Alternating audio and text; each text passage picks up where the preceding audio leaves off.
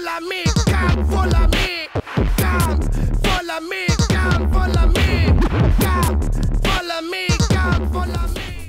Hi, I'm here with Dan Hart now. What fights are you looking forward to on the 6th of July? Definitely going to be Bam Bam and Gary Neilson. Like I said, Gary Neilson's trained so hard for this fight, lost a lot of weight, needs some redemption from December a couple of years ago where he didn't really train. And obviously Bam Bam's retiring, so both going to want to go out with a bang and the title around their waist.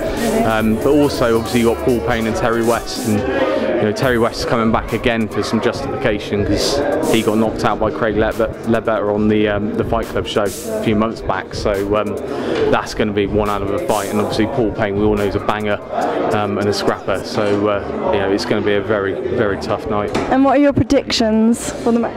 I think it's always a hard one to sort of call because I do a little bit of training now and then with Bam Bam and Gary and everyone else, and I don't really want to say, but I think Go on, we all want to hear I think there's going to be knockouts, let's put it that way. But it. Who are you thinking of then? Go on.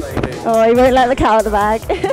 There's another good fight, obviously, is Rich Loveday against Niall. I've seen Niall fight cage fighting about a year ago in Bristol, and he can punch. But Rich Loveday, again, he's trained very hard, lost a lot of weight, he's looking fit, and I think he's looking ready for this one. So it's going to be a brilliant night all round. Right, thanks a lot then, Dan. Cheers. Take care.